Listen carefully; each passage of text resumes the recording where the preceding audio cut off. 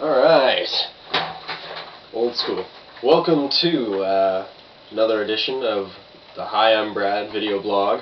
Welcoming a guest, my roommate Timo. Hello. Best friend since we were 5 years old. Freelance journalist, all-around good guy. Yeah. So today, I developed a very new celebrity crush. Oh, really? Yes. The fine Miss Katy Perry.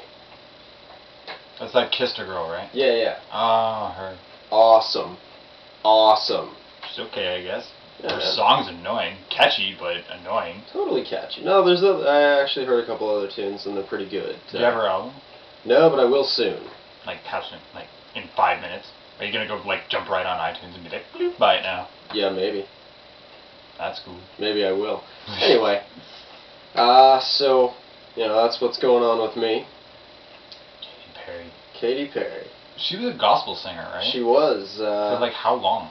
It was a She while. put out an album in 2001 under Katy Hudson, which is her real name. Oh.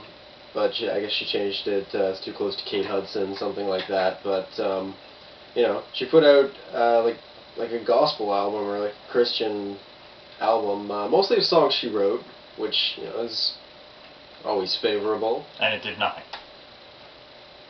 I never heard of it. You never heard of it? That's true. I'm sure lots of people never heard of it. But I mean, that's kind of a pigeonhole, Christian music. But she's back on the scene. New album, completely different marketing image. For sure. Yeah. That's a far cry from Christian rock there, talking about latent bisexuality. Yeah. But no, that's kind of sad, actually. It's kind of sad that she was doing her own thing, and that's cool. Like that someone was out there doing their own art, and it never did anything with it. And she only gets going when there's like a $10 million marketing push behind her. Well, also to be fair, she's only 24, so. What does age have to do with that? Well, that would mean that in 2001 she would have been 16, 17. Macaulay Culkin was 5 when he started, so. Yeah, but that guy's scary. Let's not even get into that. Alright.